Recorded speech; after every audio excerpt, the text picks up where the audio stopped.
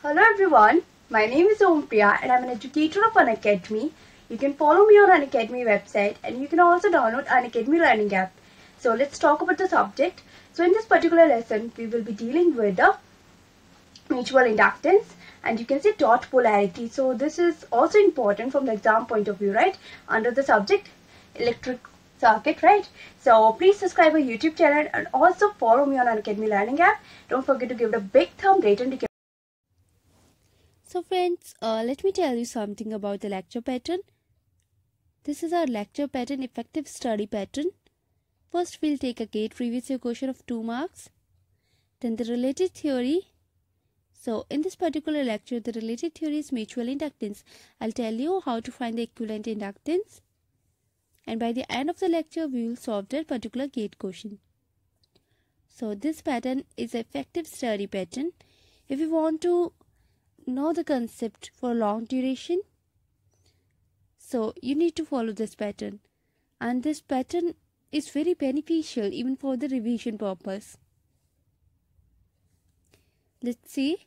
So here we have a 2 marks question. First, read the question carefully. The equivalent inductance seen at the terminal A and B in a figure is, in terms of a Henry, we need to find the equivalent inductance. So what is given in a circuit? Let's see. Inductor 1, inductor 2, inductor 3.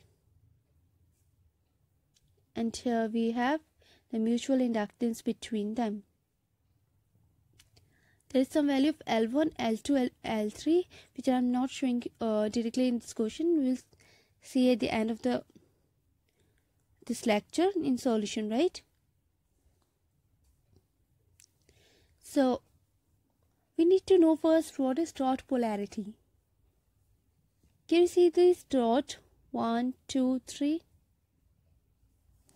So what is the meaning of dot? So if you are putting positive sign in place of this dot, then in entire structure, wherever you will find a dot, you will put a positive sign. So if a current is entering in clockwise direction, so while entering the current in inductor 1, if you are signing here positive, then there must be negative. So first that current value will enter into negative, then enter into positive. Similarly, if you are assigning here positive sign, then this dot must also be a positive. So then current will first enter into positive, then it will move to the negative. And similarly, the current first meet here positive sign, then into negative. So this is the meaning of the dot. Let's see something about the magnetic circuit. Here, our first circuit is our electric circuit. Another circuit you will find with the help of this mutual inductance and magnetic coupling, you find some voltage in another circuit. This is known as the induced voltage. Number of turn in first circuit is N1 and number of turn in second circuit is N2. Here the voltage and current in first circuit is given. So let me tell you something about this flux. Total flux on adding leakage flux plus magnetizing flux. So here 511, this is known as a leakage flux. It will be itself an inductor. So can you see in this particular circuit we have a leakage flux, and second one is useful flux, or you can say magnetizing flux. So I am representing it with a 512. I am writing 512 because 1, due to the circuit 1, there is flux generated and moving to the which circuit 2. So with the help of this, it will induce a voltage in another circuit E2. So that is why I am writing here 1 for 1, then 2, right? Let's see the derivation. In order to find this induced voltage, first we'll write N2. N2 you know, this is our N2, and if you remember the Lenz's law, right, then you should know this point. So I'm writing N2 D512, this useful flux due to 1 into the circuit tube, divided by DAT, that means change in flux, rate of change in flux, right, and multiply with the N2. You can also split it into like this, D512 divided by DI1, and you can also multiply the equation with DI1. So you can easily able to find here the E2.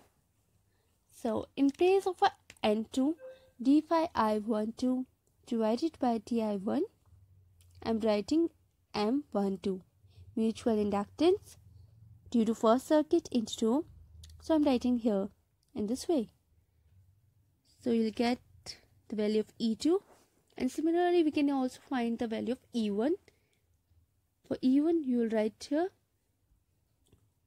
due to the second circuit into 1 induced voltage, you will write M21, rate of change of current, and M21 will be N1, number of turn in first circuit, rate of change of a flux due to a second circuit. Again, for 512 you can write K1, multiply it with the 5-1, flux in first circuit.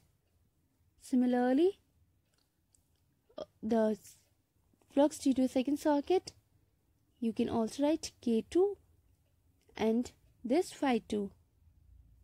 So this is our equation 4 and this is our equation 3. Here equation 1 and equation 2. All we need to multiply the equation 1 into equation 2. So on that you will get this value, N2, rate of change of flux due to first circuit, and here we will write N1 actually, there it is N2 actually, there it will be N1. So N1, rate of change of flux in second circuit due to second circuit.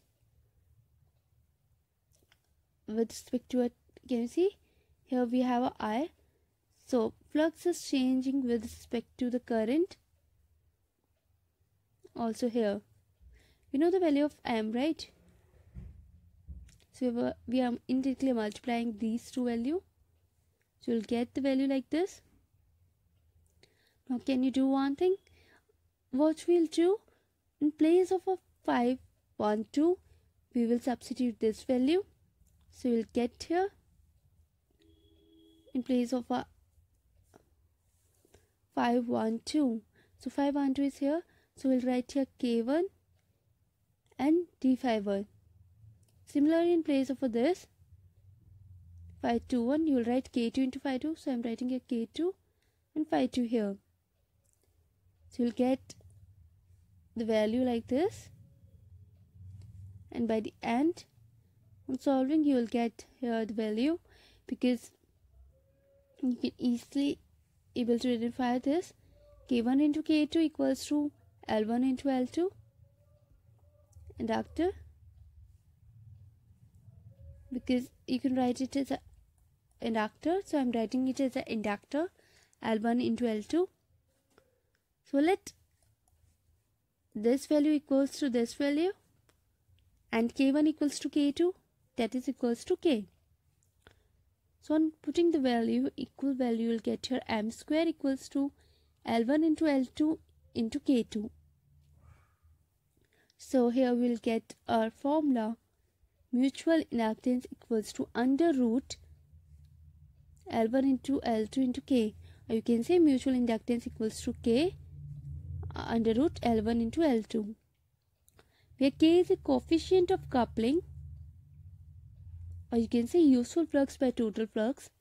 This K value, coefficient of coupling value, lies between 0 and 1. So these are the useful points please mark this point and note it down, because these points are very useful for finding any equivalent inductance. So friends, if you find such kind of a structure, parallel connection along with the dot polarities, we have two connection. First one, additive connection. Why I am writing the additive connection? So whenever we find in parallel connection these opposite dot kind of structure, you will write directly this formula: L1 into L2 minus m square divided by L1 plus L2 plus 2m. Right, I'm saying plus 2m. See, whole formula is same here. The only difference with this plus 2m or minus 2m. So in order to remember this, you need to know the some connection configuration. So here in additive connection, whenever we find in parallel connection the opposite, right? So you will write here plus and plus. Such kind of structure is known as an additive connection. And then we have subtractive connection. Can you see? The dot is an opposite, and in a parallel way you can also meet it them like this. So if you find the connection like this in parallel, so we'll put here negative. Such kind of a structure is known as a subtractive connection, and you should know this is known as a subtractive connection in case of a parallel connection, two inductor connected in parallel. So you'll put here minus 2m minus 2m. The total inductance in this and this case will be same, and similarly in additive connection this is same. Let's see series connection, which is a required topic of today's lecture. First we'll see the additive connection. So whenever we find the similarity, here can you see the dot before the L1 and dot before the L2. And whenever we find again the similarity, dot after the L1, and again here dot is after the L2. Whenever you're moving right in forward direction, you can easily identify this thing. So in this type of connection, this is known as the additive connection. You'll put plus 2m, L1 plus L2 plus 2m. Similarly in this case, L1 plus L2 plus 2m. So in both the case you will get the equivalent value. Then we have a subtractive connection. Whenever we find the opposite points dot, like there the dot is after the L1 and here the dot is before the L1, and here the dot is before the L1 and here the dot is after the L2. So we'll put a minus sign, L1 plus L2 minus 2m. Right, so in this way you can easily able to find. So let's solve our question. This was our question. So what we'll write whenever we are moving in clockwise direction? First the dot is here, then dot is before. So this is a subtractive connection.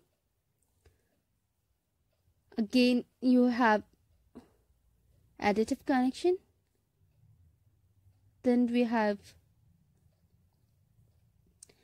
again additive connection. So you can easily write for L1, I'm writing here minus 2m because it is a subtractive connection.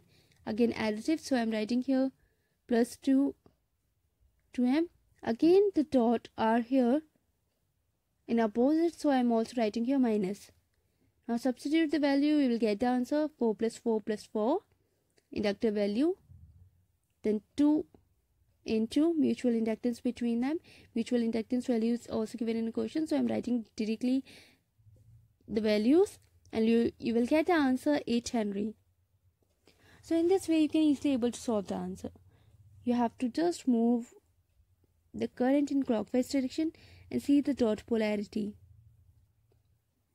This is opposite connection, you can see able to find, and this is a additive connection series, and here again you'll get a subtractive connection.